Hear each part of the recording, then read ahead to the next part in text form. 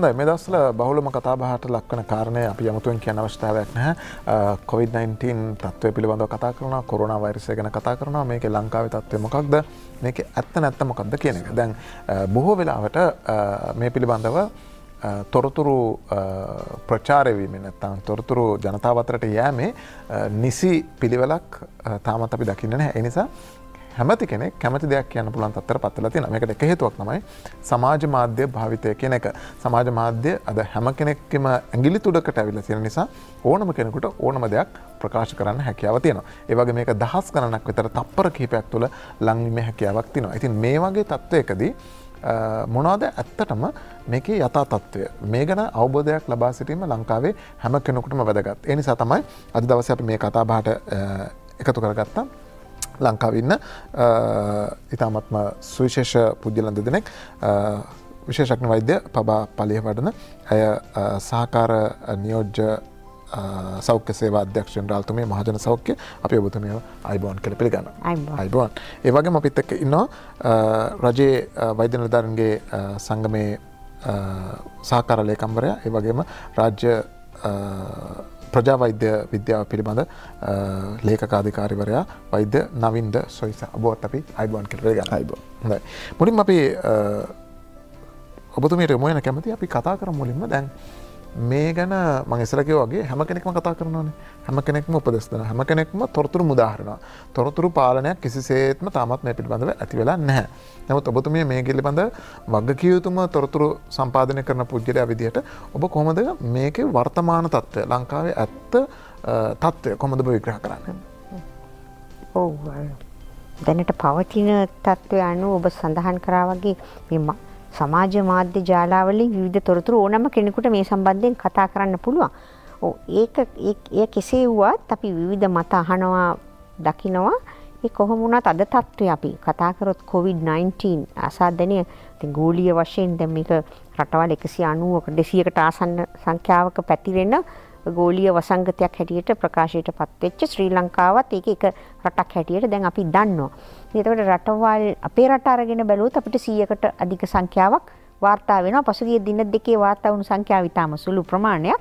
කොහොම වුණත් අපිට දිනකට පහුගිය සති දෙක පුරාවටම දිනකට රෝගීන් විතර අපි තුමු බිඳුවේ සිට 13 විතර දක්වා වාර්තා වුණා. ඒ වගේ කණ්ඩායමක් ඒ වගේ ගාණක් තමයි අපිට වාර්තා වුණේ. ඉතින් මේ වන විට විශාල සංඛ්‍යාවක් හැටියට ගත්තොත් අපිට රෝගීන් 200කට අධික 250කට ආසන්න සංඛ්‍යාවක් සැක කටයුතු අය රෝහල් වල මේ වෙනකොට ඉන්නවා. රෝගීන් කියවට සැක කටයුතු. ඒතර මේ අය අතුරින් තමයි අර අපි වරින් වර දැන් මේ අවස්ථාවේ ඉන්න ගාණ තමයි මම කිව්වේ රෝහල් ප්‍රධාන වශයෙන්ම ජාතික බෝවන රෝග මධ්‍යස්ථානයේ හැටියට හඳුන්වන IDH උණ රෝහල ඒකම වැලිකන්ද රෝහල මුල්ලේරියාව රෝහලත් අපි මේ වන විට හඳුනාගෙන රෝගීන් ඇතුළත් කිරීම කරගෙන යනවා. ඒවා ඉන්නේ සුළු සංඛ්‍යාවක් වැඩිපුරම සංඛ්‍යාවක් ඉන්නේ ජාතික බෝවන රෝග විද්‍යාර්ථීන්. ඉතින් මේ අවස්ථාවේ ඒ සැක කටයුතු විවිධ රෝහල් අපි රෝහල් 30ක් පමණ මේ වන විට හඳුනාගෙන තියෙන රෝගීන් ඇතුළත් කළ හැකි ලෙසට රෝගීන් කියලා අපි කිව්වේ සැක කටයුතු මෙතන. තාම අපි ආයව හඳුන්වන්න ඕන හැමතිස්සෙම සැක කටයුතු රෝගීන් කියලා. ඒතර එක දෙන ලද අවස්ථාවක දිනකට සාමාන්‍යයෙන් 250කට ආසන්න සංඛ්‍යාවක් මේ රෝහල් සියල්ලගේම ඉන්නවා මේ සැක කටයුතු රෝගීන්.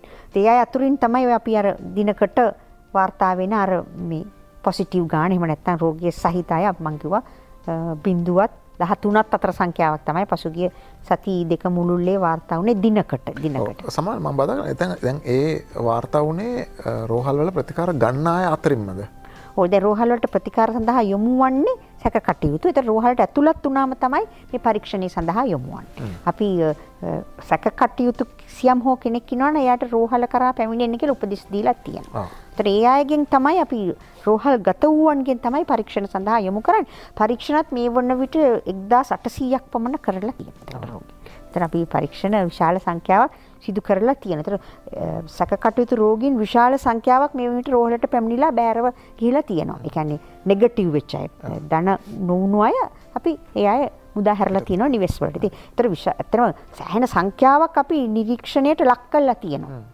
ඒ අය අතුරින් තමයි 100 ගාණක් අපි දැන් මේ වන විට රෝගීන් බවට හඳුනාගෙන තියෙනවා. මම කියන්නේ සමස්ත අපේ සෞඛ්‍ය පද්ධතියේ අපේ රෝහල් පද්ධතිය තුලට පැමිණි සංඛ්‍යාව. ඒ ආකාරයට තමයි දැන් තත්ත්වය. ඇත්තම කියනවා නම් එතකොට මම හිතනවා ඒ පිළිබඳව අපි තව ටිකක් කතා කරමු. අදට පවතින තත්ත්වය වගේ තවත් මම කියන්න ඕනේ රෝහල් 30ක් රසායනාගාර 5ක මේ පරීක්ෂණ සිදු වෙනවා. ඒ කියන්නේ වෛද්‍ය පරීක්ෂණ ආයතනයේ ඊට අමතරව ප්‍රධාන රෝහල් 4කත් විශ්වවිද්‍යාලයකට. ඒතර ප්‍රධාන රෝහල් 4 කියලා අතරම 3ක් සහ විශ්වවිද්‍යාල 5ක් වෙන්නේ ඒ ආකාරයට. ඒතර මේ ගාල්ලෙන් ගත්තොත් කරාපිටිය රෝහල, මහනුවර රෝහල, අනුරාධපුර රෝහල. ඒ තමයි රෝහල් 3. ඊට අමතරව වෛද්‍ය පරීක්ෂණ ආයතනයේ සහ මේ ශ්‍රී ජයවර්ධනපුර විශ්වවිද්‍යාලය. ඒතර මේ පරීක්ෂණාගාර දැන් මේ 5ක මේ ක්‍රියාවලිය සිදු වෙනවා. දිනපතා ඒ අය මේ සැක කටයුතු රෝගීන්ගේ සාම්පල පරීක්ෂාවට ලක් කරනවා. හොඳයි වෛද්‍යතුමනි දැන් මේ වගේ අවස්ථාවක එක එක්කෙනා එක එක අදහස් ඉදිරිපත් කරනවා කියලා මම කියවනේ සමහරවම පැටර්න්ස් ගැන කියනවා. මෙන්න මේක තමයි අසවල් රටට ආපු පැටර්න් එක. ඒකෙදී පළවෙනි සතිය මෙහෙමයි, දෙවෙනි සතිය මෙහෙමයි, තුන්වෙනි සතියට වඩා මෙහෙමයි. ඒතර ලංකාවේ මේක මෙහෙම නම් අර එහෙම වුණා නම් දැන් මේක මෙහෙමයි වෙන්න ඕනේ කියලා. ඒ වගේ එක එක පැටර්න්ස් ගැන කතා කරනවා. මෙහෙම අනාවකි පළ කරන්න ඇත්තටම පුළුවන්ද? ඒ වගේ මේ ඒකේ විද්‍යාත්මක සත්‍යතාවයක් තියෙනවද? ඇත්තටම මුලින්ම ස්තුතිවන්ත වෙන්න ඕනේ. මූලික කාරණය තමයි මම විශේෂම රාජ්‍ය වෛද්‍ය නිලධාරීන්ගේ සංගමයේ නියෝජනය කරන හින්දා මම මගේ සමාජිකත්වයට මුලින්ම ස්තුතිවන්ත වෙන්න ඕනේ. ඔබ දකිනවා ඉතාලියේ මේ වෙනකොට වෛද්‍යවරු 37ක් විතර මිය ගිහිල්ලා තියෙනවා. පිලිපීනයේ 9 දෙනෙක්, සමහර වෛද්‍ය කණ්ඩායම් බල්ගේරියා වගේ රටවල සේවාවෙන් ඉවත් වෙමින් තියෙනවා. එවැනි තත්ත්වයක් තියෙද්දි අපේ රටේ සෞඛ්‍ය කාර්ය මණ්ඩලය වෛද්‍යවරුන් ඇතුළු සියලුම සෞඛ්‍ය කාර්ය මණ්ඩලවලට මේ අවදානම අරගෙන ඒ අවදානමට මුහුණ දෙන්න ඉදිරිපත් වීම සම්බන්ධයෙන් ඔවුන් අපි ඇගීමට ලක් කළ යුතු තියෙනවා. ඔවුන් සහ විශේෂම ආරක්ෂක අංශ ලබා දෙන සහාය නිසා තමයි අපි මේ යම් පාලනයක් කරගෙන තියෙනවා නම් ඒ පාලනයට අපි පාදක වෙන්නේ. ඔබ කිව්වා වගේ ඔය පැටර්න්ස් ගැන කතා කරනකොට මුලින්ම මම හිතන්නේ එවැනි පැටර්න් එකක් ගැන කතා කරේ රජීව වෛද්‍ය නායක සංගමය. අපි සාමාන්‍යයෙන් දත්ත මත පදනම් වෙලා ඒ දත්ත පුරෝකථනය කරන ක්‍රමවේදයක් මෙතුමියක් දන්නවා වසංගත රෝග විද්‍යාවේ තියෙනවා. එහෙම විද්‍යාත්මක ක්‍රමයක්. විද්‍යාත්මක ක්‍රමයක් තියෙනවා මොඩලින් කරන. ඒ කියන්නේ මොඩල් කරනවා ඉදිරියේ ෆෝකාස්ට් කරන එක තමයි අපි සියලු දෙනාම ඉගෙන ගන්න ප්‍රජා වෛද්‍ය විද්‍යාවේ මූලධර්මයක් තියෙනවා. ඒ කියන්නේ අපි වසංගතයක් ඉදිරිය ගැන කියනවා. එතකොට ඒකේ ඊට එහා ගිය පිටසක් අපි රජීව වෛද්‍ය නායක සංගමයෙන් අපි දැක්කා වෙන රටවල මේක ට්‍රෙන්ඩ්ස් වෙච්ච හැටි. මොකද අපි මේක අලුතෙන් දකින්න වසංගත තත්ත්වයක් නේ. සාමාන්‍ය වසංගත තත්ත්වයකට එහා. ඒක තමයි ලෝක සෞඛ්‍ය සංවිධානයේ මුල් අවස්ථාවේ කියනවා මේක එයාබෝන් නෙමෙයි. කියන්නේ ඩ්‍රොප්ලට්ස් වලින් යන්නේ නැහැ කියලා. එයාබෝන් නෙමෙයි කියලා. ඊට පස්සේ යම් ප්‍රමාණයකට දැන් කියනවා එයාබෝන් කියලා. ඊට අමතරව තව අය කියනවා තවත් ක්‍රමවේද ගැන කතා කරමින් ඉන්න. ඒතර මේක සමහර ඒවා පරීක්ෂණ මට්ටමේ තියෙන. මොකද අපිට මේක ඇවිල්ලාම තියෙන්නේ දෙසැම්බර් 31 තමයි වුහාන් ප්‍රාන්තයේදී මේක වාර්තා වෙනවා. ඒතර අපි ආරම්භ කළොත් මාස 3ක් වගේ කරනවා. ඒතකොට විවිධ රටවල විවිධ පරීක්ෂණ නිව් හෙල්ත් ජර්නල් එකේ කියන කාරණා ඒ වගේ කාරණා සියල්ල අරගෙන සම්පින්දනය කළා. අපි යම් වාර්තාවක් කරනවා. ඒකෙදී අපි පෙන්නවා ඉතාලියත් එක්ක. මේ මොහොතේ වල ඉතාලිය මම කියන්නේ ඉතාලිය ගත ක්‍රියාමාර්ගය ලංකාව ගත ක්‍රියාමාර්ගය එකයි කියලා. අපි ඊට වඩා එහාන් ගිහිල්ලා ක්‍රියාමාර්ග ගන්න තියෙනවා. මේ ක්‍රියාමාර්ග ගනිද්දී අපි ගිහිල්ලා පෙන්නපු කාරණේ තමයි මේ වැඩිවීම එක් අවස්ථාවකදී ශීඝ්‍ර ලෙස වැඩිලා තියෙනවා බොහෝ රටවල. උදාහරණයක් විදිහට අද වෙනකොට ඇමරිකා එක්සත් ජනපදයේ චීනයේ අභිබව ගිහිල්ලා තියෙනවා. හැබැයි අපි අරන් බැලුවොත් එයාලගේ පළවෙනි රෝගියා ජනවාරි මාසේ වාර්තා වෙලා තියෙනවා. ඒතකොට ඒ කර්ව් එක අරන් බැලුවොත් දිගටම ෆ්ලැටන් කර්ව් එකක ඉඳලා තියෙනවා. හැබැයි එක මොහොතක අපේ තියෙන ආරක්ෂක ක්‍රමවේද මේක මේ වසංගතයක් ලෙස පැතිරෙන එක නතර කරන්න ගත්ත ක්‍රියාමාර්ගයක තමයි තීරණය වෙන්නේ මේක අවදානම්. ඒ නිසා අපි දකින්න UK වල මම මේ ඔබ ප්‍රස්තාර ගැන කියපු හින්දා මම ප්‍රස්තාරයක් අරගෙන ආවා. අපි එංගලන්තෙත් එක්ක අරන් බැලුවොත් අපේ කර්ව් එකේ අපි ඉන්නේ උඩ. අපි ඔය ප්‍රස්තාර හැමීට මේ කැමරාවට පෙන්නමු. ඔව්. ඒ කියන්නේ රෝගීන් සංඛ්‍යාව අරන් බැලුවොත් UK වල දවස් 41 හෝ 2 වෙනකොට මම අංක වලින් කියන්නම්. ඒක තමයි ඔන්න කියන්නේ පළවෙනි දිනේ ඉඳලා 6 වෙනි දින වෙනකන් ලෙඩ්ඩු දෙන්නයි ඉඳලා තියෙන්නේ. එතකොට 35 වෙනි ඒ කියන්නේ 25 වෙනි දිනේ ඉඳලා 28 වෙනි දිනේ වෙනකොට ලෙඩ්ඩු 13යි හිටියේ. එතකොට 35 වෙනි දිනේ තමයි 116ක් වෙන්නේ. එතනින් එහාට මේ තමයි වක්‍රය. එතකොට දෙවනි සතිය වෙනකොට අපි උඩින් ඉන්නේ. එතකොට ඒකෙන් අදහස් වෙන්නේ අපි UK ප්‍රස්ථාරයේම හරහා යනවා කියලා. හැබැයි අවදානම් මම කියන්නේ. එතකොට UK වල වැඩි වෙන්න ගන්නේ හරියටම ඉතාලිය ගත්තොත් ඒගොල්ලෝ වැඩි වෙන්න ගන්නේ 12 වෙනි දවසේ. එතකොට UK වල වැඩි වෙන්න ගන්නේ 41 වෙනි දවසේ ඉඳන්. ඒ කියන්නේ කර්ව් එක උඩට යන්නේ. එතකොට අපි දැන් ඉන්නේ අපිට 11 වෙනිදා තමයි ස්වදේශික රෝගියා ලංකාවට එන්නේ. එතකොට මේ තියෙන්නේ UK වල කර්ව් එක 39-41 අතර තමයි ඒකේ වැඩිවීම ආරම්භ වෙන්නේ. එතකොට අපි තාම ඉන්නේ 11 වෙනි දින ගත්තොත් අද 27 වෙනිදාට දවස් 16. එතකොට අපි මේ දකින්න ප්‍රතිඵලත් එක්ක මම කියන්නේ සතුටු වෙන්න එපාවත් මොකුත් නෙමෙයි. හැබැයි අපි බලන්න ඕනේ අනිත් රටවල වක්‍රත් එක්ක අපේ වක්‍රය මොන විදිහට වෙන්න පුළුවන්ද? ඒ කියන්නේ අනිකුත් රටවල සමාන වක්‍ර බිහි වෙලා තියෙන පහු කාලීනව. ඒ කියන්නේ ඉතාලිය වල ඉක්මනට බිහි වෙනවද නැද්දවත්?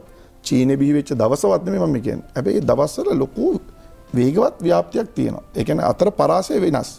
එතකොට අපිට අද පුළුවන් වෙලා තියෙනවා ඊයේ පෙරේද දවසේ හිටිය අපිට රෝගීන් 0යි. එතකොට මම දැක්කා බොහොම ලොකු අපි මේකක් ගෙනියනවා අපි රෝගීන් නැද්ද කියලා. එතකොට ඊයේ දවසේ උඩ දෙන්නෙක් හිටියා.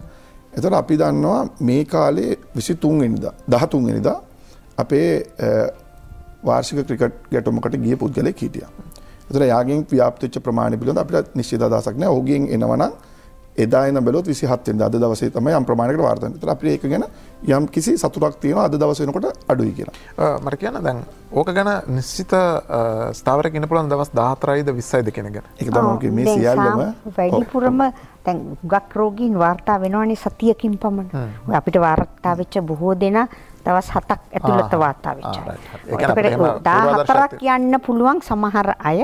ඊටත් එහා ගියපු සමහර අවස්ථාවල් චීනේ එහෙම දැන් මේ රෝගය ගැන හොයලා බැලුවොත් එහෙම අවුට්ලයර්ස්ලා කියන කට්ටියක් ඉන්න පුළුවන්. ඒ කියන්නේ අපිට තියෙන අත්දැකීම් අනුව දින 14ක් ඇතුළත වාර්තා වෙනවා. සාමාන්‍ය අපි වාර්තා වෙච්ච අය මේක සියල්ල අපි ගන්නේ මේ ලෝකයේ අනෙකුත් රටවල් වලට තිබිච්ච තත්ත්වයන් සහ අපේ කී දෙනෙක් ආවද කියන කාරණේ මත.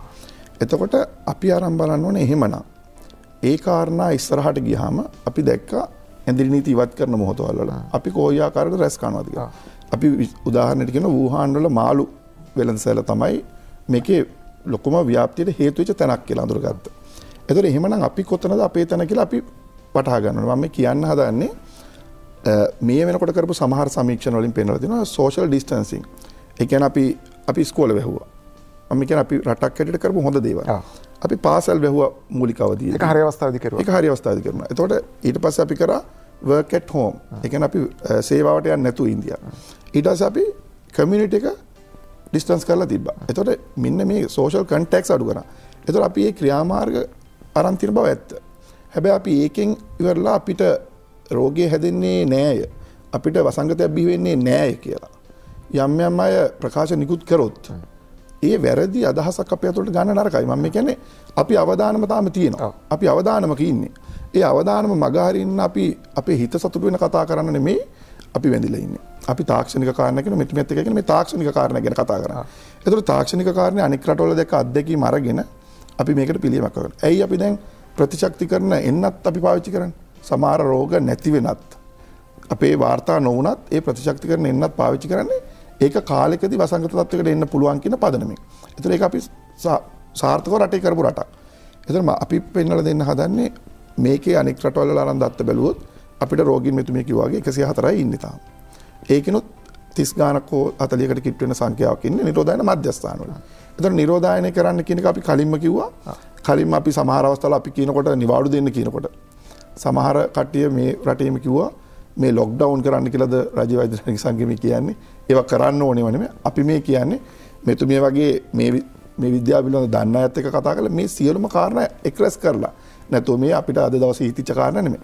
එහෙම කිව්වහම අපිට hina වුණු පිරිස්ම අද වෙනකොට කියනවා මේ කරපු ක්‍රමවේදය හොඳයි කියලා. එතකොට අපි ජනාධිපතිතුමා මේ වැඩ කරන්න ලෑස්ති නම් එතුමා ඇතුලේ පිරිසට ඒ දේශපාලන නායකත් අපි දන්නවා වසංගතය පාලනය කරද්දී දේශපාලන නායකත්වයක් තියෙනවා, සෞඛ්‍ය කාර්ය මණ්ඩලයේ කැපැසිටි එකක් තියෙනවා, මහජන සහායක් තියෙනවා. ඒතර දේශපාලන නායකත්වයක් දෙමින් ඉන්නවා. ඒතර මේ දෙන දේශපාලන නායකත්වයේ නිශ්චිත කාරණා නිවැරදිව කිව්වේ නැත්තම් අපි ඒක තමයි කිව්වේ මෙතුමේ කිව්වා වගේම අපි නිරෝධායන මධ්‍යස්ථාන වල ඇරුණාම 65ක් විතර තමයි එළියෙන් අපි අඳුරගෙන තින්නේ මේ රෝගීන් හිට. ඒතර ඒ 65 අනිකුත් රටවල් එක්ක ප්‍රක්ෂේපණය කරාම තමයි අපේ අර 400 ගානක 500 ගානක රෝගීන් ගැන අපි කියන්නේ. ඒතර එතනොත් මෙතුමේ කිව්වා 200 ගානක විතර අපේ සැක කටයුතු රෝගී. එයා රෝගීන් නෙමෙයි. ඒතර සමහර අය ඉන්න පුළුවන් නිරෝධායන මධ්‍යස්ථාන වල. එහෙම නැත්නම් සොයන් නිරෝධනය වෙලා.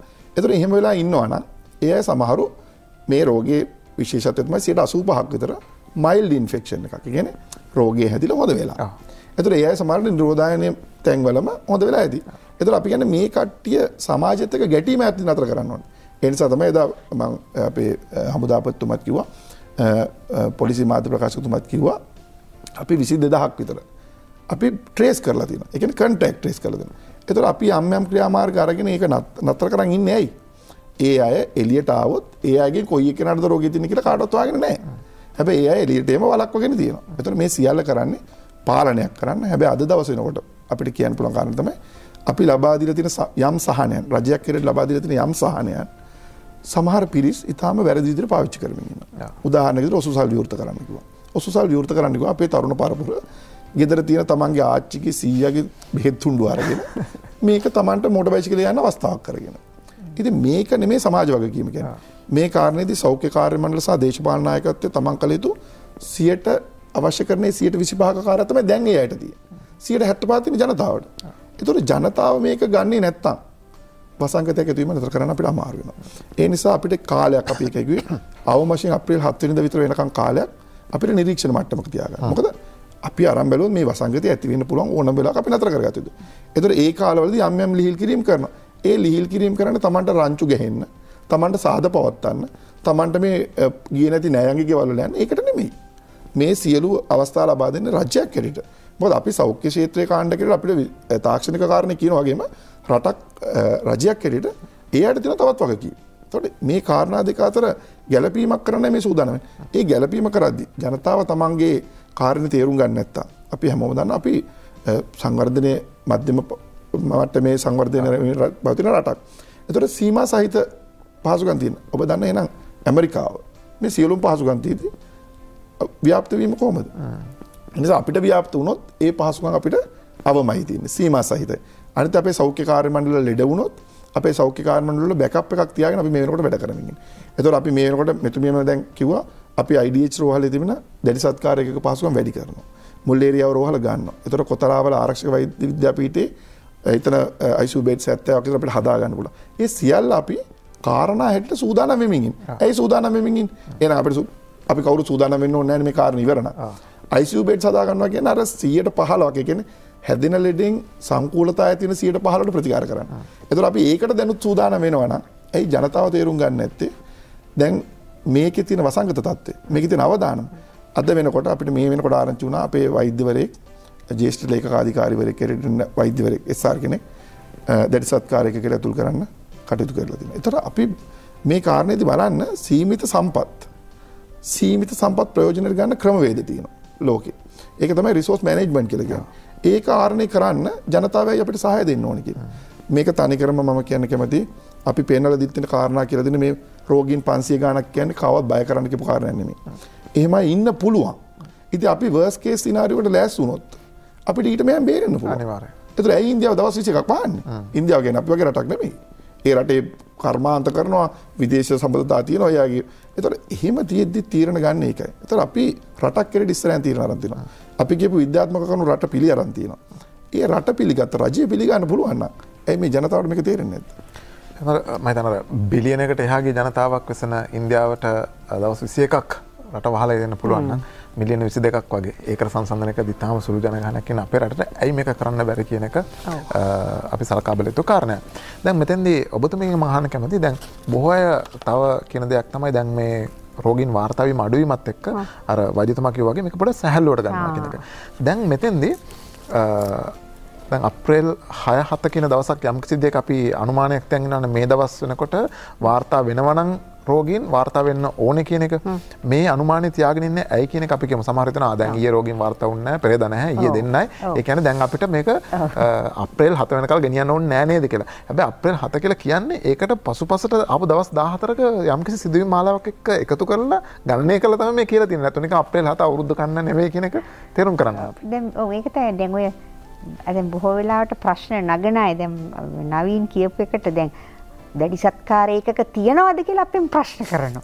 දැන් අපෙන් ප්‍රශ්න කරනවා කොච්චර තියනවද කොච්චර ඇඳන් තියනවද දාන්න පුළුවන්ද ලක්ෂයක් එකපාර ආවොත්. නමුත් මේ ප්‍රශ්න කරන්නේ මම හිතන්නේ සාමාන්‍ය ජනතාව නැතුව මේ වෛද්‍ය කාර්ය මණ්ඩලය නෙමෙයි. එතකොට එහෙම අහන ගමන් ඇයි බැරි ඒකට දැන් මේ එහෙම අපි ලක්ෂයකට යන්න ඕනේ නැහැ. දැන් අපි ICU beds මේ දාස් ගණන් හදන්න ඕනේ. ඇයි බැරි අපිට මෙතනින් මේක නවත්ත ගන්න. එතනදී මම හිතන්නේ අර ඒ වගකීම කියන එක අපි දරන්න ඕනේ. දැන් ප්‍රශ්න කිරීමෙන් අපිව නිකන් වෙහෙසටපත් කරනවට වැඩිය මම හිතනවා ඒ ජනතාවත් මේක අවබෝධ කරගෙන ඒ සම්බන්ධයෙන් ඒ කරුණු පිළිපදින තත්වයකට එන්න ඕනේ. දැන් ඔබ කිව්වා දැන් සුළුවට තකන්න බෑ. දැන් මම කතා කරේ මේ දැනට වාර්තා වෙන රෝගීන් ගණන. ඉතින් සමහර දවසකට බින්දුව වුණාට ආයි තව කීපයක් වැඩි වෙන්න පුළුවන්. ඒතර ඒ අයගෙන් තව දැන් හැදිච්ච අය අතරින් ටිකක් වැඩි වෙන්න පුළුවන්. අපි උත්සාහ කරන්නේ මේක මේ ගණනෙන් අපිට පුළුවන් නම් දවසකට ඇතිවන රෝගීන් සංඛ්‍යාව 10ක් ඒ වගේ නම් අපිට අර රෝහල් කාර්ය මණ්ඩලය වෙහෙස කරගන්න නැතුව මේ වසංගතය ඉවර වෙන මට්ටමකට ගේන්න පුළුවන් ටික දවසක් අර අප්‍රේල් 7 කියලා තියෙන්නේ ඇයි කියන එකත් පොඩ්ඩක් කියමු. අප්‍රේල් 7 කියන කතාව දැන් මෙහෙම ඔය කියන්නේ දින 14 වල එකතු කරලානේ. ඒතකොට දැන් මං කියන්නේ දින 14ම යන්න ඕනේ නැහැ. ඒ 14 අතරෙදිත් රෝගීන් එන්න පුළුවන්. එතකොට අර ඉන්න සංඛ්‍යාවේ ඔක්කොටම හැදෙනවා කියුණලා හිතුවොත් නේ දැන් එක්කෙනෙකුට පුළුවන් රෝගය බෝ කරන්න 2.5ක් 3යි. ඒ වගේනේ අපි කියන්නේ හොඳයි. එක්කෙනෙක් අපි රෝගීන් 3 දෙනෙකුට තව 3 දෙනෙක් හදනවා. ඒ කියන්නේ රෝගී පුද්ගලෙක් තව 3 දෙනෙකුට රෝගිය ව්‍යාප්ත කරනවා නම් ඒ සංඛ්‍යාව වැඩි වුණාම විශාල සංඛ්‍යාවක් එකතු වෙන්න පුළුවන්. නමුත් අපි දැන් ක්‍රියාමාර්ග අරන් තියෙනනේ ස්වයං ඒ කියන්නේ නිරෝධායන මධ්‍යස්ථාන. ඒතර මේ නිරෝධායන කටයුත්තට මෙතනදී දහමුදාව පොලිසිය අනිකුත් එතකොට ආරක්ෂක අංශ සියලු දෙනාම බුද්ධ්‍යාංශ එකතු වෙලා මේ කාර්ය කරන හන්ද මේ සෞඛ්‍ය අමාත්‍යාංශයට හැකියාවක් ඇති වෙලා තියෙනවා මේ අය අඳුනාගෙන ගෙවල් වල තියා ගන්නත්. එතනත් ලොකු කාර්යභාරයක් සිදු වෙනවා. දැන් ඒ වුණාට ප්‍රශ්න කරන්නේ මේ එක්කෙනෙක් කොහේ හරි දැන් මෙයා ඉන්නවා මෙතන මේ දවස් ටිකේ ඉඳන් මේ දවස් ටිකට ආපු ටිකට මොකද වුනේ කියලා අපෙන් ප්‍රශ්න කරාට හැබැයි මේ අය කෙරෙහි සුවිශේෂී වූ අවධානයක් සෞඛ්‍ය කාර්ය මණ්ඩලය එක පැත්තකින් සෞඛ්‍යවාදී නිලධාරී මහජන සෞඛ්‍ය පරීක්ෂකතුමා. ඉතින් මේ අය කරන ක්‍රියාවලිය හුඟකට පේන්නේ නැතුව ඇති. ඒක කතා කරන්නෙත් නැතුව ඇති. ඒක අගය කරන්නෙත් නැහැ. ඒතර ඒ පැත්තෙන් වසංගත රෝග විද්‍යාංශ මේ ඔක්කොලම එනකොටම ගුවන්තොටුපළෙන් ආපු අයගේ සේරම විස්තර හොයලා ඒක එමෝෂ්ට යවනවා. මේ එදාම යවනවා. ඉතින් ඒ අයත් රෑ මුළු දවසේ පැය 24මත් වැඩ කරනවා. ඉතින් දැන් මේ හැම කණ්ඩායම් රැටත් යනවා ගෙවල් වලට කවුරුත්. හැබැයි ඒක ගැන කතා කරන්නේ නැහැ. මේ සෞඛ්‍ය කාර්ය මණ්ඩලය මෙච්චර මහන්සි වෙන. ඉතින් රෝහල් කාර්ය මණ්ඩලය අනිවාර්යයෙන්ම අවදානමකට ලක් වෙනවා. අනිත් අයත් අවදානමකට ලක් කරලා. එයාත් නිවෙස් වලට යනවා නේ. දැන් මේ පිටරට සිට පැමිණියාගේ නිවසට යනවා. ඉතින් ගිහිල්ලානේ බලන්නේ නැතුව බලන්න බෑනේ. එතකොටත් එයාට ඉතින් ඒගොල්ලන් ඒකට අනාවරණීය වෙනවා. ඉතින් මේ හැම කෙනෙක්ම මේ රිස්ක් එක අරන් තමයි යන්නේ වැඩ කරන්නේ. වෛද්‍යවරු විශේෂයෙන් හෙද කාර්ය මණ්ඩලය, රෝහල් කාර්ය මණ්ඩලය ඇතුළු සියලුම දෙනා. මම මෙතන සඳහන් නොකරත් රසායනාගාර වල. ඒ රසායනාගාර වල විශේෂඥතුමා ඔක්කොම සාම්පල අරගන්න ඉපේ. ඒගොල්ලෝ බලන්න ඉපේ අර වැඩ කරන අනිත් කණ්ඩායම්. ඒ කියන්නේ ඉන්න අනිත් සහායක කණ්ඩායම මේ බලන්න ඉපේ මේ සාම්පලනේ. ඒතර ඒ ගලවනකොට උනත් ඒක ඒවයින් ගැටෙන්න පුළුවන් මේවත් එක්ක. ඒතර මේ හැම එකක්ම තියාගෙන තමයි සෞඛ්‍ය කාර්ය මණ්ඩලය වැඩ කරන්නේ. ඒතර ඒ අය වෙහෙසකාරී නොවනන්දමින් තියාගන්න නම් අපිට මේ කන්ට්‍රෝල් එක තියාගන්න ඕන. නවීන් කිව්වා වගේ දැන් මේ ඉඩලද හැම දෙයක්ම ඒකෙන් ප්‍රයෝජන ගන්න හදනවාද එළියට බහැලා. එහෙම නැත්තම් ටික කොහොම හරි අපිව ස්වයං කන්ට්‍රෝල් එකක්. ඒ කියන්නේ තමන්ව පාලනය කරගෙන ඉන්නවද මේ ටික අහලා. එහෙම නැත්තම් ගුවක් අයට වෙලාව ඇති අරක මේ ෆෝන් එක අරන් එක එක කතා හදන්න යවන්න අපිට නම් වෙලාව නැහැ. අපි දන්නේ ඉතින් ගෙවල් වල ඉන්න අයට ඇති වෙලාව. ඒකට 7 වෙනිදාට කතා හදනවා මේ හදනවා. ඉතින් ඔය ඔහොම කතා හදලා අපිට කියලා ඔක්කොම ප්‍රෙඩික්ට් කරලා කියන්න පුළුවන්. හරි. මෙන්න එක්කෙනාට 3යි මෙන්න එයා 3 දෙනා 3 දෙනෙකුට එනවා. එයා ආයි 3 දෙනෙකුට දුන්නොත් දවස් 14ක් තුල කොහොමද ඇති වෙන්න පුළුවන්. කියන්න පුළුවන් 1000 400යි 500යි 1000යි ඔහොම ගණන් හදන්න පුළුවන්. හරි ලේසි. ගණන් හදලා කියන්න පෙන්නන්න. හැබැයි ඒක වලක්ව ගන්නනේ අපි හදන්නේ. ඒ ක්‍රිටිකල් පීරියඩ් එකේ next 14 days ඔව් හරි බලන්න ඕන. නිකන් ඉන්න බෑ. අපි ඔක්කොමලා alert. එහෙම අපිට ඒක අතාරින්න බෑ. දැන් ඔය ඊළඟ වසංගතයක් කියන එකක් ඔය ඒ පළවෙනි කර්ව් ඊළඟ කර්ව් එක යනවා තව දවස් 14. අපි බලන්නේ අර කර්ව් එකට වැඩි මේක අඩු කරන්න. එහෙම තමයි ඒක තමයි try එක. ඒක තමයි වසංගත වේදේ කියන්නේ. අපි බලන්නේ. ඒකට තමයි මේ දාන්නේ. ඒක ඊළඟට වැඩි ලොකු වුණොත් කොහොමද? අපි මේ කාර්ය මණ්ඩලය ඔක්කොම. ඒකයි දැන් මේ නවීන් කියන්නේ ඒ කතාවම තමයි. ඒතකොට ඉතින් අපි හැමෝම මේ කතාව දන්නවා. හැබැයි ඒක සුළු කොට තකන්න බෑ. ඒකත් අපි ජනතාවට හැමතිස්සෙම කියන. එහෙනම් කියන්න ඕනේ නෑනේ මේ සෝෂල් ඩිස්ටන්ස්. ඇයි මේ කර්ෆියු දාගෙන මේ ඔක්කොම කර්මාන්තත් දැන් සමහර ඒවා නවත්තගෙන රටම එක්තරා විදියක මෙහිම වහගෙන ඉන්න තැනට ඇවිල්ලා තියෙන මේක මේ ගාණෙන් අපිට අඩු කරගන්න. අනිවාර්යයෙන්. හොඳයි. ඒ ගැන කිසි තර්කයක් නැහැ මම හිතන්නේ. ජනතාවත් දැන් බුද්ධිමත්ව හිතනවා කියලා අපි විශ්වාස කරනවා. කිසි තර්කයක් නැහැ. මේක අපි අනිවාර්යයෙන්ම මේ දවස් 14 හෝ 15 හෝ 20 ඊළඟ සති 3 කියන කාල පරිච්ඡේදය තුළ දැඩි ආරක්ෂිත ක්‍රියාමාර්ගයක් ගන්න ඕන. ඔබතුමා ඉස්සෙල්ලා සඳහන් කරපු සංඛ්‍යා ලේඛනයට මම අපව යන්න කැමතියි. ඔබ කිව්වා මේ ආපු පිරිසෙන් 65ක් පමණ තමයි සමාජයෙන් හම්බෙලා තියෙන. අනිත් අය නිරෝධායන මධ්‍යස්ථාන වලින් ආපු අය කියලා. 33ක් නිරෝධායන මධ්‍යස්ථාන. එතකොට ඒ 33 ගැන අපිට ඇත්තටම ගැටලුවක් නැහැ. මොකද ඔවුන් විධිමත් විදියට නිරෝධායනය වෙන අවස්ථාවේදී තමයි ඔවුන්ව හඳුනාගත්තේ. ඒ නිසා ඔවුන්ෙන් තව කෙනෙකුට බෝ වෙන තියෙන අවස්ථාව ඉතාම අල්පයි.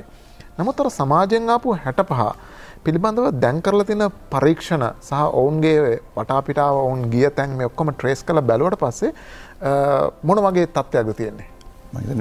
ආශ්‍රිතයින් 1500කට වැඩි අපි ඒ අයගේ හොයාගෙන තියෙනවා. ඒ කියන්නේ කොහොමද? ඒතර ඒ 1500ම සොයන් නිරෝධායනයට ලක් කරලා. ඒ කියන්නේ අන්න එතන මම හිතන්නේ වැදගත් සංඛ්‍යා ලේඛනයක්. කාණ්ඩ දෙකක් විදිහට කරනවා අපි මෙතුමේ කිව්වා වගේම වසංගත රෝග විද්‍යාංශය කොහොමත් රටේ මේක විතරක් නෙමෙයි මේක විශේෂ තත්ත්වයක්නේ.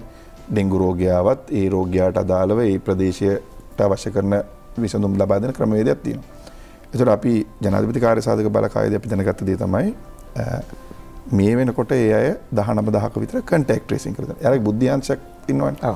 ඒ අය බලන්නේ දැන් මේ යනකොට කඩෙන් තේ බිව්වා නම් එයාවත් කන්ටැක්ට් එකක් විදිහට තමයි ගන්න. ඒ කියන්නේ මේ වගේ කතා බහක් කියන්නේ සියලුම කාරණේ ඒගොල්ලෝ දැන් බුද්ධියංශය කියන්නේ අපිට වඩා අපි කියන්නේ එළිය ගිහිල්ලා කරන වැඩක් නෙමෙයි. මෙතුමා කිව්වා වගේ අපි පේන්න ගිහිල්ලා එයාගෙන් අහලා එහෙමනේ කියන්නේ. හැබැයි බුද්ධියංශය ගිහිල්ලා තොරතුරු හොයනකොට ඊට වඩා හරිම ගැඹුරුයි. ඒ කියන්නේ රටේ යුද්ධ ඉවරුනේ. ඒතර මේ බුද්ධියංශය තෝරගත්තාම අපි පෙරේදා රාත්‍රිය වෙනකොට 22000ක් විතර ඒ අය කන්ටැක්ට් ට්‍රේස් කරලා තිබුණා. මේ කියන්නේ ගිහිල්ලා හම්බෙලා කතා කරපු ඔක්කොම ගත්තා පස්සේ. අන්න හරි. එතකොට මේ 22000 සම්බන්ධයෙන් ගත යුතු ක්‍රියාමාර්ග ගනිමින් ඊට අමතරව ඔබ ඇහුවාගේ අර මෙතුමියත් කියන උත්සාහ කරේ 2.5කට හැදෙන්නේ මාසෙකදී අපි අපේ සංචරණය 70ක් අඩු කරොත් මේ සියල්ලම කරන ලද සමීක්ෂණ වල වාර්තා. අපි දන්නවා අපි රිසර්ච් කියලා ගත්තොත් අපි ඉගෙන ගන්න ඒක රිසර්ච් ෆයින්ඩින් එකකින් සියල්ලම ඇත්තම වෙන්නේ නැහැ. නමුත් අපිට තියෙන available research findings වලින් තමයි අපි මේ වෙලාව වැඩ කරන්නේ.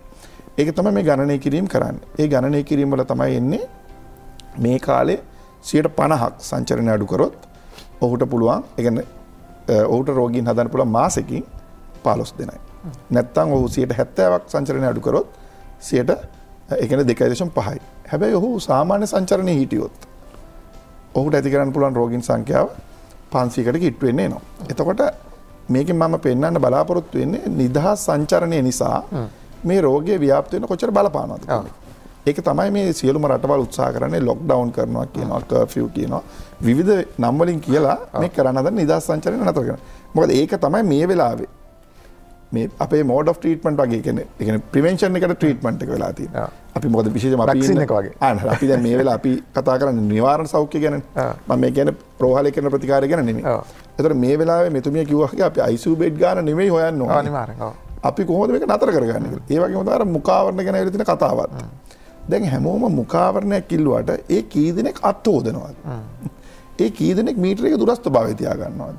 ඒ කී දෙනෙක් මේ පොළොවල් අත ගන්න නැතුව අනවශ්‍ය ඇල්ලීම් නතර කරනවද? කී දෙනෙක් නහයකට අල්ලනවද? ඒක වෙලා තියෙන්නේ අපේ සමාජයේ පුරුදු වෙලා තියෙන විදිය තමයි කාට හරි වගකීම් පවරන්න පුළුවන්. මාස්ක් නැහැ. රජය දුන්නේ නැහැ. හිඟයි. එතකොට මගේ වගකීම ඉවරයි. දැන් මාස්ක් එක දැම්මම ඔක්කොම ඉවර වෙනවද? අපි දකින්න මාස්ක් එක දාගෙන මාස්ක් එක අල්ලනවා. පාත් කරනවා. නැවත අල්ලනවා. ඒක තව කෙනෙක්ව අල්ලනවා. බබාවත් අල්ලනවා ගෙදර. මාස්ක් අනිත් රීයුසබල් මාස්ක් නෙමෙයි මේ තියෙන්නේ. එතකොට මේ මාස්ක් එකක් දාලා මේකෙන් විසඳන්න හදන්නේ ලේසිම ක්‍රමයකට. අපි පුරුදුලා තියෙන එහෙමනේ. ලේසිම ක්‍රමෙන් ලෙඩෙන් ගොඩ යනවා. ඒකට ප්ලාස්ටරයක් විතරයි. ඔව් ඒ ලේසිම ක්‍රමය දන්නවා නම් අපි මේ දන්න සාත්‍තරෙන් අපි දන්න විද්‍යාවෙන් අපි කියන මාස්ක් එකක් දාගෙන ඉන්න. එහෙනම් අපි ජනාධිපතිතුමාගෙන් ඉල්ලන්නේ නැහැ රට ලොක්ඩවුන් කරන්න හරි රටට කර්ෆියු දාන්න හරි ඉල්ලන්න ඕනේ නැහැනේ. එහෙම නෙමෙයි මේ විද්‍යාව තියෙන්නේ. විද්‍යාවේ තියෙන මේ සියල්ල එකවර කරන්න. මේ කම්බිනේෂන් එකක් ආවම තමයි කියන්නේ ඒගොල්ලෝ 66ක ඉන්ෆෙක්ෂන් රේට් එකක් 1.4ට ගේන්න පුළුවන් කියලා. මේ එකතුවට. ඒක තමයි අපි සමහර 66.0 ඒ කියන්නේ ඉන්ෆෙක්ෂන් රේට් එකක් කරපු රිසර්ච් එකේ හොයාගෙන තියෙන්නේ ඕස්ට්‍රේලියාව වල 66ක රේට් එකක් තියෙනවා නම් ඉන්ෆෙක්ෂන් රේට් එකක් ඒක ඒ තිබිච්ච රේට් එක 1.4ට ගේන්න පුළුවන් අපි මේ කම්බිනේෂන් එකේ. ඒතර අපි මේ කම්බිනේෂන් එකම කරමින් ඉන්නේ. හිතන රටක ගුවන් තොටුපළ වහනවා කියන එක. ඔව්. ලේසි තීරණයක් නෙමෙයි. අපි අරන් තියෙනවා. එතකොට එහෙම අරන් තියන්නේ ඇයි කියලා මේ ජනතාව හිතනවා නම් ඉතා සරලව අර එක්කෙනෙක්ගෙන් 500 හදුනා වෙනුවට එක්කෙනෙක්ගෙන් 2.5කට මාසෙකදී හදයි. අපි කතා වෙන්නේ මේ කර්ව් එක ෆ්ලැට් කරගෙන එන ඊළඟ කර්ව් එක අඩු කරගෙන යන ක්‍රමවේදයක්. නැත්නම් මේ අද දවසේ ඇවිල්ලා අපිට මොකක් හරි කකුලක් තුවාල වෙලා ඒක මැහුම් දාලා බෙහෙත් දාලා සතියකින් හොඳ වෙනවා කියන එක නෙමෙයි මේ. මේක ඊට වඩා එයාගේ වසංගත වේදේ ප්‍රශ්නයක්. එතකොට මේකේ එන කර්ව්ස් අඩු කර ගැනීම. ඒකට තමයි මේ උත්සාහ දරන්නේ. ඒක තමයි අපි අර අනිත් වක්‍ර පෙන්නමින් පෙන්නලා දෙන්නේ මේක ලේසි තත්වයක් නෙමෙයි. අනෙක් රටවල් වලට ලේසි වුණ නැත්තම්. ඉතාලිය කියන්නේ ඉතා හොඳ සෞඛ්‍ය දත්ත තියෙන රටවල්. ඒවට විශාල මුදල් වියදම් කරන රටවල්. ඇමරිකාව කියන්නේ ඉතාම හොඳ සෞඛ්‍ය පවත්වන රටවල්. අද වෙනකොට අපේ එංගලන්තයේ ඉන්න අපේ ට්‍රේනීස්ලා කියන්නේ අපේ පුහුණුවට ගිය වෛද්‍යවරු. එයා ඉල්ලනවා ලංකාවට එන්න. ඔබ කවදාවත් අහලා තියෙනවද රෝගීකින් බේරෙන්න ලංකාවෙන් යන්න හදපු යුගයක් නිසා ලංකාවට එන්න හදුවා. ඒතකොට පැහැදිලි අපි මේ කණ්ඩායමක් එකතු වෙලා සාර්ථකත්වය කරා යමින් ඉන්නවා. හැබැයි සාර්ථකත්වය කරා යන ගමනින් හිතෙන්නේ ඔබ දන්නවනේ ඉබ්බගේ ආවගේ රේස් එක. හාව ඉස්සරහන් දුවගෙන ගියයි කියන එක අදහස් නෑ හාව දිනුම් කියලා. හාව මොකද හිතුවේ? හරි අපි දැන් දිනුවා. එයා මග නිදිය ගත්තා. එතකොට ඉබ්බා ගිහිල්ලා අපි તો වෛරස් එක ඉබ්බා ගිහිල්ලා ඉබ්බා ඉස්සරහට ගිහලා දිනුවා. එතකොට අපි මේ ජනතාව කරමින් ඉන්නේ අපි අනවශ්‍ය ලෙස දැන් ලෙඩු බිඳුවයිනේ. අපි දැන් බේරුණා. හැබැයි ඒ අතරේ මහනවා ICU බෙඩ් කීයක් තියෙනවද කියලා තහනවා. මේක මේ තියෙන කන්ට්‍රවර්සි එක. ඒ කියන්නේ ඒ අයත් දන්නවා මේක අනිත් රටවල් මොකද මේ පොඩි අය නෙමෙයිනේ හැමෝම අතේම දුරකථන ඇත්තනවා. හැමෝම අන්තර්ජාලයට සම්බන්ධ වෙනවා. හැමෝම දත්ත දන්නවා. හැබැයි හැමෝම පිළිගන්න කැමති Tamanට වාසියක විතරයි. ඒකයි මේ කාරණේ. ඒ නිසා ඊටාම පැහැදිලිව කියනවා අපි අවදානමක ඉන්නේ. ඒ අවදානමට අපි සියලු දෙනා එකතු වෙලා කරන්න පුළුවන් උපරිම කාර්ය කරමින් ඉන්නවා. ඒ නිසා අපිව වෙහෙසටපත් කරන්නත් එපා. රට වෙහෙසටපත් කරන්නත් එපා. ඔබ වෙහෙසටපත් වෙන්නත් එපා. ඔබ මොකටද දැන් අද ගෙදර ඉන්න දීලා තිනවා නම් තමන්ගේ දරුවොත් එක්ක ගෙදර ඉඳලා තමන්ගේ වත්තේ වගාවක් කරගෙන තමන්ගේ දරුවොත් එක්ක ඉන්න වෙලාවේ ඒ ඇත්ත එක යම් දෙයක් කරලා ඇයි එහෙම ඉන්න උත්සාහ කරන්නේ නැත්තේ? අපි එහෙම නොකරන ප්‍රමාණයට අපි පුරුදු වෙලා දිනවා මොකක් හරි දෙයක් අරගෙන පාරට බැලලා කාත් එක්ක කතා කර කර ඉන්න. මෙන්න මේ ක්‍රියාවලිය අපි නතර කරනවා අපිට සමාජයක් කෙරෙට හැදෙන්නත් අපේ රටේ අපි විනයකට හැදෙන්නත් මේ වසංගතය පාවිච්චි කරන්න පුළුවන්. අපේ විනය හදාගන්නම මේක පාවිච්චි කරොත් ඒක අපි ලබන දෙවෙනි ජයග්‍රහණය. මේ ජන ඝනත්වය කියන එක රටවල වල දැන් ඉන්දියාව වගේ රටක මම හිතන්නේ මේ ලොක්ඩවුන් එක වඩාත් අත්‍යවශ්‍ය වන්නේ මොකද ජන ඝනත්වය ගැන තුනක්. දැන් අපේ රටේ ජන ඝනත්වය අධිකම දිස්ත්‍රික්ක තුනක් තමයි කොළඹ ගම්පහ කළුතර. එතකොට මේවයි ඉතා කෙටි උත්තරයක් මට දෙන්න අපි අප විරාමයට ගිහලා එන්න ඕනේ. මේවයි අය අනිත් අයට වඩා පරිස්සම් වෙන්න ඕනේ නේද? ඔව් දැන් එතන අර සමාජ දුරස්ථභාවය තියාගන්න ඉතින් අමාරුයි. මීටරයක්වත් අපි තියන්න කියලා කියනවනේ. ඒ කියන්නේ එතකොට ඒ කෙනෙකුගෙන් කෙනෙකුට බෝ වෙන්න තියෙන ඉඩකඩ වැඩි. ජනගහනේ ළඟ ළඟ හිටියොත් ශ්වසන ආසාදනයක් පැතිරෙන්න තියෙන chances එහෙම නැත්නම් ඉඩකඩ බෙහෙවින්ම වැඩි. ඔව් අර මම පොඩි නිවැරදි කිරීමක් කරනවා. ඔබ 20000ක් කියලා කිව්වේ අර පිටරට සිට පැමිණි සියලු දෙනා. මම කිව්වේ රෝගීන්ගේ. මම කිව්වේ රෝගීන්ගේ contacts ගැන. මම කතා කරේ රෝගීන් 100 ගානේ contacts. ඔබ කතා කරේ positive දැනට positive වාර්තා වෙච්ච එක ගැන. 1500ක් පමණ ඒක. ඔබතුමා කිව්වේ මේ දක්වා මුළු අර පිටරට ඉඳලා ආපු සියලුම පැහැදිලි.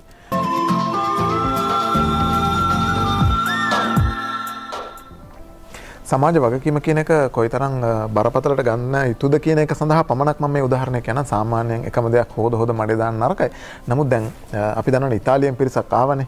දැන් ඉතාලියෙන් පිරිසක් ආපු වෙලාවේ තමයි ලංකාවේ මේ ප්‍රශ්නෙට ගොදුරුනේ අත්‍තරම කරනවා. ඒ දක්වා අපි බොහොම සුරක්ෂිතව හිටියා. දැන් ඒ ආපු පිරිස මේ කියපු සමාජ වගකීම ඉටු කළා නම් අද ලංකාව ලොක්ඩවුන් වෙන්නෙත් නැහැ, කර්ෆියුත් නැහැ, ඉදිරි නීතියක් නැහැ, මොකුත් නැහැ. සාමාන්‍ය ජන ජීවිතය යන්න තිබුණා. නමුත් අපිට එක තැනකදී වැරදුනා. මම ඒක මතක් කරේ ආපහු ඒක හොද මඩේ දාන්න නෙවෙයි සමාජ වගකීම කියන එක කොයිතරම් බරපතල සාධකයක්ද කියන එක මතක් කරන්න.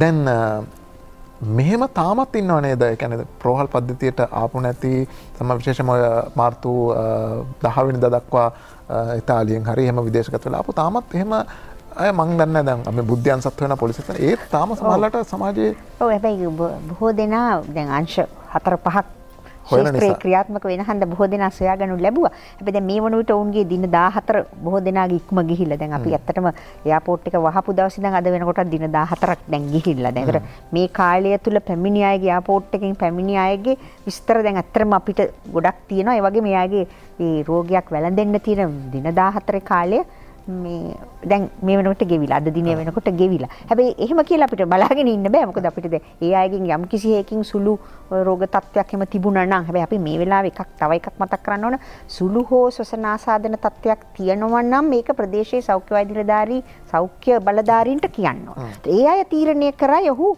මේ රෝහල් ගත කළ යුතුද නැද්ද කියලා. ඔබ ඇහුවනේ සාමාන්‍ය ශ්වසන ආසාදනයකුයි කොහොමද මේ දවස්වල වෙන් කරගන්නේ කියලා. ඒ කියන්නේ මම සරලව කිව්වොත් එimhe අපි කතාව කරේ වැඩසටහන පටන් ගන්නකොට කිව්වනේ ඔබ. ඒ කියන්නේ මේ කැස්සෙන් බිරිස්සාව උණ හැදුනොත් මේ වෙලාවේ සාමාන්‍ය කැස්සෙන් බිරිස්සාව උණ හැදුනොත් මොනවද කරන්න ඕනේ කියලා. ඔව් කරන්න ඕනේ. ඒතර උණ කැස්ස තියෙනවා නම් වහාම ඒ පළාතේ සෞඛ්‍යධාරීගෙන් උපදෙස් ගත යුතුයි. ඒ අනුව ඔහුට ඔයාට පුළුවන් ඇම්බියුලන්ස් රථයක් යොදවන්න රෝහලක් කරා ගෙන යාවට. ඉතින් ඒ தත්ත්වය අපි මතක තියාගන්න ඕන. නමුත් අපිට හැදෙන සුළු සෙම්බිරිස තත්ත්වයක් බලන්න පුළුවන් ගෙදර. හැබැයි ඒත් අපි කිව්වනේ ගේ ඇතුළේදීත් එයාට හැදිලා කියලා දැනගත්තා නම් අර පරතරය ඇතුව ක්‍රියා කරන්න වෙන් වෙලා හුදකලාව යත් සේදීම ඒ කටයුතු කෙරෙහි විශේෂ අවධානයක් යොමු කරගන්න. ඒ වගේම කිවිසුම් කැස්ස යන විට අපි බලාපොරොත්තු වෙන මේ විස බීජ එළියට යන එක අවම කරන්න ඒ ටිෂු භාවිතය. ඉතින් මේවත් එක්ක මේ සමාජ වගකීමකුත් තව පැත්තකින් මට මතක් වෙනවා අර පාරේ කෙල ගහන ඒවා. දැන් ඒවත් අපිට නවත්ත ගන්න පුළුවන් නම් මේ වෙලාවේ ඇත්තටම හොඳ අවස්ථාවක්. ඇත්තටම මමත් දැකලා තියෙනවා බුලත් කෙල ගහනවා බස් එකේ එළියට උඩින් එහෙම. ඒකට බුලත් කෙල වුණත් මොනවා වුණත් අපි මේ පාරක්නේ අපවිත්‍ර කරන්න විස බීජත් සමගනේ ගොඩක් ශ්වසන ආසාදන වළක්ව ගන්න පුළුවන් ඒ ක්‍රමවේදයට අපි නතුවොත් මේ කියන්නේ ෂේ රෝගය, ඉන්ෆ්ලුවෙන්සා අනිකුත් ශ්වසන ආසාදන. ඉතින් දැන් මේ වගේ රටේ තියෙන අනිත් රෝගත් අඩු කරගන්න පුළුවන් වෙනවා මෙවැනි ඒ කියන්නේ මම හිතන්නේ මොකද එක මේ ඩිසිප්ලින් එකකට ආවොතින් විනයක් හදාගත්තොත් ඒක අපිට මේ වෙලාවේ වැදගත් වෙනවා. ඉතින් නැවත නැවතත් අපි හැමතිස්සෙමත් මතක් කරනවා මේ කොහොමද මේ අපි මේ සෞඛ්‍ය සනීප ආරක්ෂක ලෙස මේ ශ්වසන ආචාර ධර්ම කියන ඒවාත් අපේ ජීවිතයට එකතු කරගන්න. එතකොට ඒක මම හිතන්නේ ඒක මේ වෙලාවේ මතක් කරනවා. මොකද ඔබ මුලින්ම අහපු ප්‍රශ්නේනේ කොහොමද ශ්වසන ආසාදනයකින් වෙන් කරන්නේ? එච්චරම ලේසි වෙන්නේත් නෑ. දැන් සාමාන්‍ය ශ්වසන ආසාදනයකට තුනක් තියෙන්න පුළුවන්. එම්බිරිසාවක් තියෙන්න පුළුවන්. උගුරේ ඒක තමන් නිර්ණය කරනවට වඩා හොඳ වෛද්‍යවරයෙක් නිර්ණය කරනවා. අර එතකොට ඉතිහාසය ගැනත් චුට්ටක් හිතන්න වෙනවනේ. පිටරට ඉඳලා ආපු කෙනෙක් එහෙම නැත්නම් ආපු අයත් එක්ක සම්බන්ධයක් තිබුණාද? ආපු අය ඉන්න තැනක මොකක් රැස්වීමකට ගියාද? ඔව් සාදයකට ගියාද? දැන් මේ කරුණුත් හිතට ගන්න වෙනවා. ඒ අනුව තමයි වෛද්‍යවරයා තීරණය කරන්නේ ඔහු රෝහලකට ඇතුළත් කළ යුතුද නැද්ද කියන එක. මොකද අපිට ඒකත් අවශ්‍ය වෙනවා. දැන් අර කොයි වෙලාවටද ගෙදර ඉන්න ඕනේ. දැන් මිනිස්සු ප්‍රශ්න කරයි. අපි බලමු ඒ අයට කොහොමද උදව් කරන්න කියලා අපේ සෞඛ්‍ය වෛද්‍යාරීත් සමග. හොඳයි අපේ කාලේ ඉක්ම ගිහලා තියෙන හැබැයි එක කෙටි උත්තර දෙන්න මේ තත්ත්වය පාලනය කිරීමත් එක්ක ඉන්ෆ්ලුවෙන්සාත් පාලනය වෙලාද තියෙන්නේ? ඉන්ෆ්ලුවෙන්සා පාලනය වෙනවා මේකත් එක්ක. ඒක තමයි. ඒක ස්වභාවයෙන්ම වෙනවා. නිරායසම වෙනවා. හරි. ඒකම තව අවසාන වශයෙන් අපි කියමු දැන් අපි අහලා තියෙන වෛරස් ගැන අධ්‍යයනය කරාම නිකන් සාමාන්‍ය අධ්‍යයනයක් කරාම මේ වෛරස් එකකට හැකියාවක් තියෙනවා පරිණාමය වෙන්න. එහෙම නැත්නම් වෙනස් වෙන්න හැකියාවක් තියෙනවා. ඒක දේශගුණය, කාලගුණය මේවත් එක්ක වෙනස් වෙලා කාලායද්දිත් වෙනස් වෙන්න පුළුවන්. කියන්නේ අද තිබ්බ වෛරසය හෙට වෙනකොට වෙනත් තත්යකට පරිණාම වෙලා කියලා. ඒ නිසා දැන් තාම මාස 3යි මේ වෛරසය ගැන අපි අධ්‍යයනය කරලා තියෙන්නේ. මේකේ දැන් එහෙම වෙනස් වීම පරිණාම වීමේ ලක්ෂණ අපි අඳුරගෙන තියෙනවද? මේ වෙනකන් අඳුරගෙන නැහැ. හැබැයි මම කියන්න ඕන එක තමයි මේ කොරෝනා වෛරස් කියන්නේ මේ අලුත් එකක් නෙමෙයි. කලින් ඉඳන් තිබිච්ච එකක්. නව කොරෝනා එක තමයි මේ අලුත් එක. හියුමන් කොරෝනා වෛරස් කියන එක තියෙනවා. සාමාන්‍යයෙන් අපි මේ ICU එකකවත් මම මේ මයික්‍රෝබයොලොජි කියන ශුද්ධ ජීව විද්‍යාව පිළිබඳ මහාචාර්යවරුන් යවම කිව්වේ ඒ අය අඩු ගන්න ඒ කියන්නේ ICU එකකවත් මේක ටෙස්ට් කරන්න අවශ්‍ය නැහැ. ඒ තරම් ගැටලුවක් නැති වෛරස් එක. හැබැයි කොරෝනා වෛරස් එකේ මියුටේෂන්ස් ඒවා තමයි ඔය SARS ඒ දිගටම ආපු ඒවා ඒ මියුටේෂන්ස්. ඒ මියුටේ කියන්නේ ඔබ අහුවා වගේ අර පරිණාමණය. එතකොට පරිණාමණය වීමත් සමග තමයි මේකේ වර්ස් කේස් එක එන්නේ. එතකොට අපිට කියන්න බෑ තව මාස 10කින්ද 12කින්ද අවුරුදු 2කින්ද එහෙම නැත්නම් තව මාස 2කින්ද ඒකයි අර උෂ්ණත්වය වැඩි උෂ්ණත්වය අඩු සීතල කතන්දර වෙනස් වෙන්න පුළුවන්. ඒ සියල්ල වෙනස් වෙන්න පුළුවන්. ඒක මම කිව්වා අපි රෝග ගැන කරන ප්‍රක්ෂේපණයන් රටේ තත්ත්වයන් එක වෙනස් වෙන්න පුළුවන්. ඒක අපිට අනාගතයේ දවසක කියන්න පුළුවන් මෙන්න මෙහෙමයි වුණේ කියලා ඒක සමීක්ෂණ කරලා. හැබැයි එහෙම නොකර අපිට කියන්න බෑ. ඒ නිසා තමයි අපි ප්‍රධානම ක්‍රියාවලිය අපි අරන් තියෙනවා මේ වෙනකොට තියෙන සමීක්ෂණ දත්ත එකතු කරලා. සාමාන්‍ය අපි එක සමීක්ෂණයකින් දත්ත අරගෙන කරන්නේ ඇමරිකාවේ එංගලන්තේ ඔක්කොම කරපු දත්ත ටික එකට අරන් බැලුවාම අපිට පේන ටික තමයි සෝෂල් ඩිස්ටන්සින් කියන එක. ඒ කියන්නේ සමාජය අතර තියෙන මේ සංචරණ හැකියාව අඩු කරලා දුරස්ථභාවය පවත්වා ගැනීම මේකෙදි ප්‍රධාන ප්‍රිවෙන්ෂන් මෙතඩ් එකක්. ඒතකොට ඒක අපි ප්‍රැක්ටිස් කරනවා. එහෙම තමයි අපි ලෝකයේ දැන් අපි බටහිර වෛද්‍ය විද්‍යාව විශේෂයෙන් ප්‍රැක්ටිස් කරන්නේ. ඒතකොට අපි ලෝක දත්ත අරන් අපි එවිඩන්ස් බේස් මෙඩිසින් එකක් කරන්නේ. ඒ කියන්නේ සාක්ෂි මත පදනම් වෙච්ච වෛද්‍ය විද්‍යාව තමයි අපි ප්‍රැක්ටිස් කරන්නේ. ඒතකොට මේ ප්‍රැක්ටිස් කරනකොට අපිට ලෝකයේ තියෙන දත්තයන් වලින් ඉවත් වෙන්න බෑ. ඒ නිසා තමයි මම පෙන්නන්නම් අන්තිම මොහොතේ මෙන්න මේක තමයි මේ අන්තිමට ඔස්ට්‍රේලියාවෙන් ආපු පරීක්ෂණයක තියෙන්නේ. ඒ පරීක්ෂණය පෙන්නන්නේ මේ අපි සාමාන්‍ය තත්ත්වයේ හිටියොත් ඒ කියන්නේ කිසිදුවක් නොකර හිටියොත් මෙන්න මේ උඩ පීක් එක පෙන්වන්න පුළුවන්. එතකොට මේ සියල්ලම එකට කරොත් මෙන්න මේ වගේ වක්‍රයක් එන්නේ. එහෙනම් අපි සරලව කළ යුත්තේ මොකද්ද? ජනතාවට සරලව තේරුම් ගන්න තියෙන්නේ ඔබට කිරීමට තියෙන පොඩි දෙයයි. ඔබ නිවසරම වී ඉන්න රජය සහ අනිකුත් අංශ එකතු වෙලා කළ යුතු කාරණයන් අපි අඳුනලා දීලා තිනවා. ඒවා තමයි ජනතාවට එළවලු පළතුරු අවශ්‍ය කරන දේවල්. දවස් 3කට සැරයක් හරි බෙදා හැරීමේ ක්‍රමවේදයක් හදන්න. ඊට අමතරව අපි රෝගීන් සම්බන්ධව අපි ඖෂධ ලබා දීමේදී අපි කියලා දෙනවා දුරස්ථව ඉඳගෙන මේක කරන්න පුළුවන් ක්‍රම. මොකද මේ රටේ තාක්ෂණය දිනුනේ හැමෝටම ෆෝන් එකක් තියෙනවා. ඒතකොට අපිට මේ ජංගම දුරකථන සමාගම් සහ අපේ දුරකථන සමාගම් එක එකතු වෙලා අපිට හැකියාව දෙනවා අවශ්‍ය කරන ಔಷಧ වට්ටෝරු ලබා දීලා ඖෂධය ගෙදරටම ලබා දෙන්න. එහෙම බැරි රටක් නෙමෙයි මේක. ඒ කරන කිසිම දෙයකට නෙමෙයි ජනතාවගේ අර තිබෙන අපිට තාම ඇඟේ තියෙන පුරුද්ද අපි කටයුතු කරමින් ඉන්නේ. මම අද සමහරව කතා කරලා අපි මේ දුෂ්කර අවස්ථාවක් ගෙවන වෙලාවක දැන් යුද්ධ තියෙන ප්‍රදේශවල කොහොමද හිටියේ? තමාගේ ජීවිතවල යම් කොම්ප්‍රොමයිස් කිරීලා කරනවා. ඒතර අපි කලින් ගෙවපු ජීවිතේම කලින් කාපු විදිහටම ඉන්නවා කියලා එකක් නෑ මේ කාලේ. අපි හෙට දවසේ ICU ඒ කියන්නේ දැඩි සත්කාරයක ඇඳක ඉන්නවද? එහෙමත් නැත්නම් අපි කෑම බීම යම් ප්‍රමාණයකට අර මේ ඒ කියන්නේ පාලනයක් කරලා ඒ අදාළ අවදානම නොගෙන ඉන්නවද කියලා තීරණය කරන්න තියෙනවා. ඒ වගේම මේ කාල පරිච්ඡේදය දික් කරනවාද කෙටි කරගන්නවද කියන එකක් තියෙනවා අපි අතේ. ඒ නිසා දැන් මේක දැන් තියෙන තත්ත්වය අනුව අපිට සති 3කට මේක සීමා කරගන්න පුළුවන් මට්ටමකට අද අපි තත්ත්වයක ඉන්නවා. ඉතින් මේක සති 3යිද සති 6යිද කොච්චරද කියන එක අපි අතේමයි තියෙන්නේ. ඊළඟට පොඩි දෙයක් කියන්න ඕනේ. දැන් ඇත්තටම නැති වුණත් කියන්නේ ඉන්කියුබේෂන් පීරියඩ් දෙකක් ගිහිල්ලා එකම රෝගියෙක්වත් නැති වුණාම තමයි දින 28ක් තුල එකම රෝගියෙක්වත් වාර්තා නොවුනොත් තමයි අපිට කියන්න පුළුවන් රටේ මේ රට ක්ලියර්. හොඳයි ඒකත් ඔව්. ඒ කියන්නේ දැන් මම ඉස්සෙල්ලා හිතන් හිටියේ අන්තිම රෝගියා සුව ලැබලා දවස් 14 කියලා නෑ 28ක්. 2 ඉන්කියුබේෂන්. හරි. ඉතා පැහැදිලි. මම හිතන්නේ මේ කතා බහ ඔස්සේ ඉතා සරලව අපි පැහැදිලි කරුවා ඕනම කෙනෙකුට තේරුම් ගන්න පුළුවන් විදිහට මේ වෙලාවේදී මොකද්ද කරන්න ඕන කියලා. ඔය කතා කරපු මොන දෙයක් තේරුනේ නැතත් සියල්ල තේරුම් නැහැ කියලා හිතන්නකෝ. ඒත් ගෙදරට හැටියනම් ප්‍රශ්න හිතා ගන්න පුළුවන්. ඔක තමයි කියන්න තියෙන්නේ. එහෙනම් බොහොම ස්තුතියි ඔබ දෙදෙනාටම ඔබගේ වෘත්තිමය දායකත්වයේ දැනුම අප වෙනුවෙන් ලබා දීම ගැන අපිට ආයිබෝන් කියනවා. බොහොම ස්තුතියි මේ කාලේ බොහොම වෙහෙස මහන්සියෙන් කටයුතු කරන එක ගැන.